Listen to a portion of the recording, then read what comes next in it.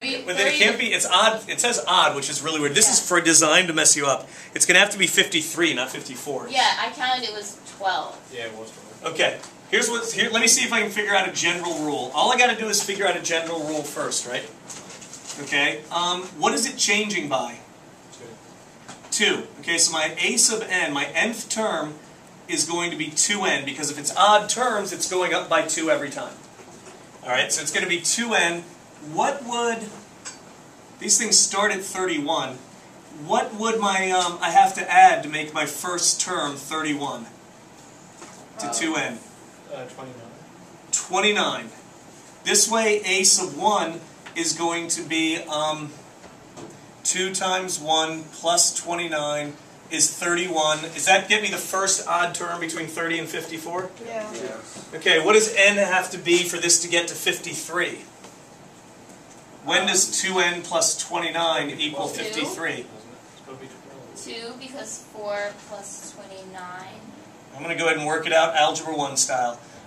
This is 24. Yep, James is correct. N equals 12. Oh, well, I thought you were saying 33. So 53 will be the 12th term. All right, so so a sub 1 is 31, a sub 12 is 53. Counting's good, but I'm trying to prove it. And a sub n, any term, is 2n plus 29. And now yesterday we said... Is there anything else you want to throw in this equation that throws me off even more? I could put in some decimals and maybe some imaginary numbers. Yes. S, this is, according to little Carl Friedrich Gauss, the sum of the nth terms is n over 2, a sub 1 plus a sub n. Is that the general formula? Okay, that's fine. Okay, so in this case, it's 12 over 2 times 31 plus 53, which is 6 times 54, 84? Yeah. So, Connor, when you added all this together, did you get 504? Yeah. Life is good. What the hell did you pull that last formula? Where does 6 come from? This was in the notes Oh, no. yesterday. 12 over 2. I see it. Oh, yeah, vaguely. I just didn't know what the hell it was for. Now you know. No, we don't. No, not in any way, shape, or form. So, this is a good summary of yesterday. Why Okay. is it never divided by 3? Why is this getting easier this month? Honestly, because the last 2 days it's been like learning a new language, and now you're getting proficient in it. Okay. It's similar to a language you used to know, called algebra. Alright? But once you get into counting, counting is so much weirder than you think. It begins with that whole idea of the fence post issue we were talking about. So, you use this for what? What do you call this exactly? Sum of an arithmetic series. I'm calling it the little boys method. The little Carl Friedrich Gauss overachiever. Alright, method. This is the sum of an arithmetic series. And now, their two simplest series in the world are arithmetic and geometric. After that, they get really hard. Like Today non-Euclidean and... We're not going, they don't even have to go there. But so now we're going to do geometric. So these are the new notes beginning now. Don't we have one more page? Okay? Does anyone have a pencil now? I have a... Listen. So, we're going to do a Take geometric series. Is this where... Oh, we're learning Zeno's something paradox kicks in. Okay. Now, Martina, since we're just building now, since we're starting to build on a common vocabulary now, I'm hoping this will get even easier to add new stuff to it today. Monday, we're leaping to a whole new level. Okay, geometric series. For an arithmetic series, it goes up by a sum or difference each time. Up by a sum or down by a difference each time. Geometric series, we're introducing multiplication. Okay? Introducing multiplication. So, the geometric series always looks something like a sub n equals a sub 1 times r to the n. It always looks something like that.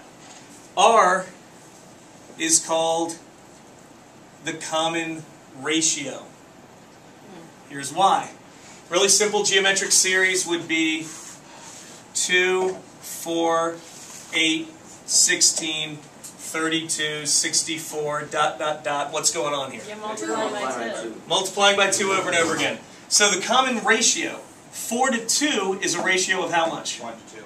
1/2. 1 to 2 going this way, 2 to 1 going that way, 1/2 or 2 depending on which way you're going. 4 to 2 will give me a ratio of 2. 8 to 4 will give me a ratio of 2. 16 to 8 will give me a ratio to 2. See where I'm going with this? Yeah. Each term divided by the previous one gives you the same number. Hey, we're doing ratio. Over to, well, you don't have to think of it as ratios So too would much. the common ratio just be 2? Yeah, in this case, r equals 2, and a sub n equals 2r. No, Two. R, like up. We're doing pirates now. And it's not even that, it's just 2n. I wrote it wrong anyway. No, to the end. So your R You're right. is your... That's why. Adina's correct. That's why I said it. Like It's that. 2 r. That's why you, Adina's trying to correct me in pirate speak, and I obviously don't speak Do it. you know how much it costs a pirate to get their ear pierced? No. A buccaneer. Hold on, I have a question. A buccaneer. Buccaneer's never another name know. for private. Okay. That's terrible. Okay. Hey, it's on the back of a So yeah, in this pocket. case, it's 2 to the nth is the pattern. Wait, why is it a sub 1 equals 2? That's terrible. Pardon? Why is it I love 2? you, Somalian pirate. I mean, a sub 1 equals 2. Because a sub 1, guys, is 2 to the first. A sub 2 will be 2 squared. A sub 3 will be 2 cubed. And now that Adina's corrected me, I believe this sequence will get me all of these. Oh, yeah. So we're multiplying by 2 over and over and over again. Okay. Want to hear another pirate joke?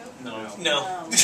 But thank you. It was another one that was on the back of the pocket. No. Now, I It want was to get it. No. guys, we're going to do a proof today. I haven't had much time for these. Proof. But we're going to do one. I don't normally You don't get want to... do it. I know I haven't been doing proofs this year as much with you guys, but this is actually one of the most beautiful ones, and it leads to a really odd idea, and it's fairly simple. Oh, great.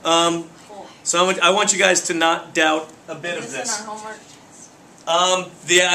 What's at the end of this proof? Yes, it is. Okay. Okay, so Great. adding That's X. terms. Adina, Lauren, you're closer to the microphone the than I am. Okay, so stop. Adding terms of a geometric series. It's going to look something like this. You're going to have your first term. Your second term is going to be your first term multiplied by a common ratio, right? Yeah. Whatever it is. Of course. Your third term is going to be your first term multiplied by the common ratio twice. Like over here, one way to look at 8 is it's what you get when you multiply 2 times 2 times 2. Yeah. Your next term after that is R cubed. going to be r cubed, and it's going to keep following this pattern. We started out without an r, so if I have n terms, I'm going to get to a sub 1 times r to the n minus 1. This was in the homework 2 Yeah. or 3 nights ago. Yes, it was. This was to preview your thinking about this. And this is going to equal the sum out n terms of a geometric Why series. is it n minus 1? Why would it just be n? Because we started with no r, and then we went r to the first here. So we're going to have one less r than we do terms in this sequence. I'm confused. Why no, this? repeat what? that.